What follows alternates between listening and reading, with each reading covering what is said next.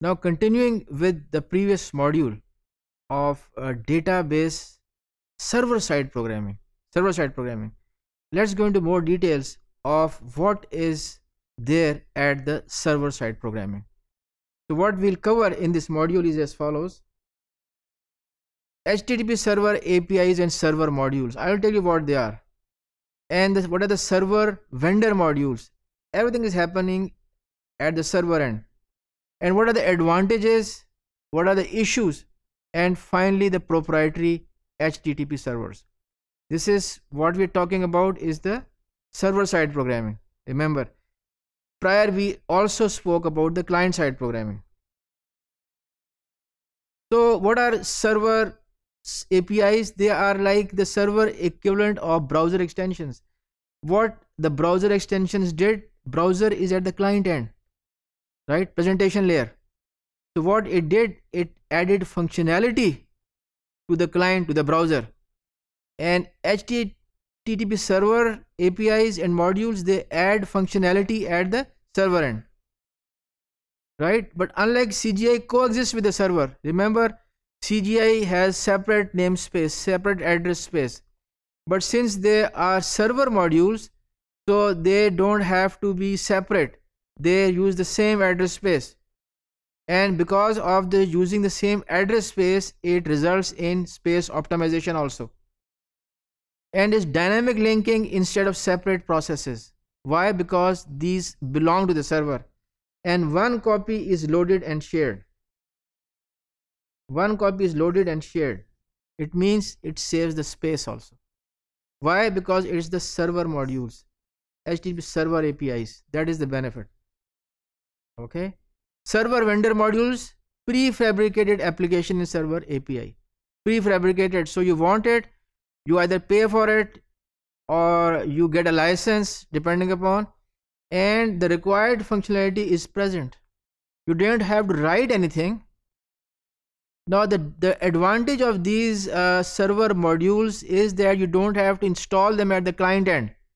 There are many clients, hundreds and thousands of clients. Everything is happening at the server end, and very large number is commercially available.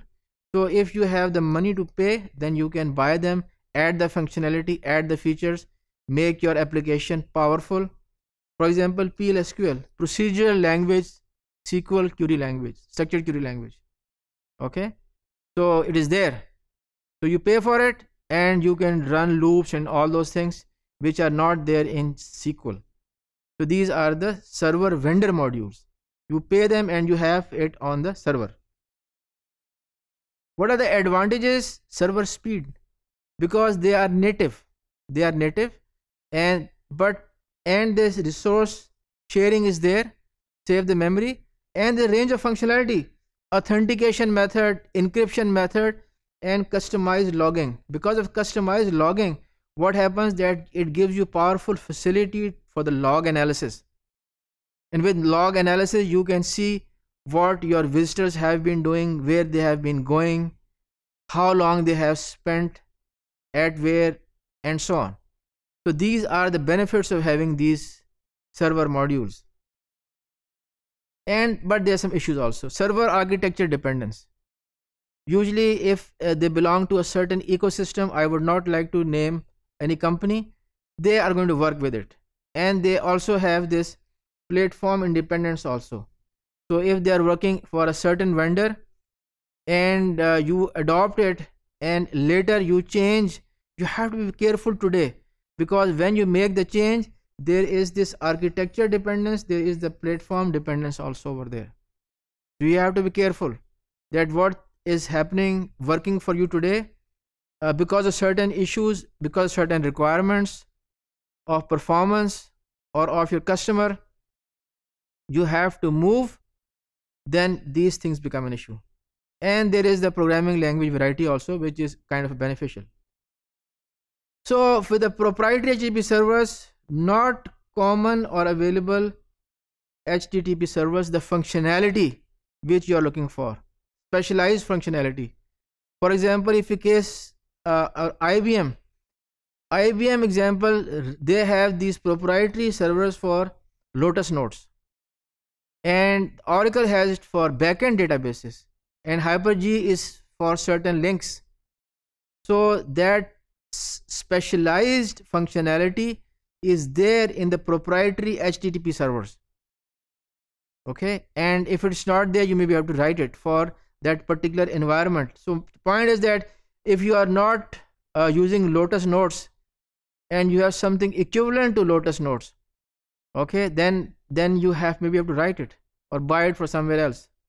So what are the objectives? Customized and specialized needs.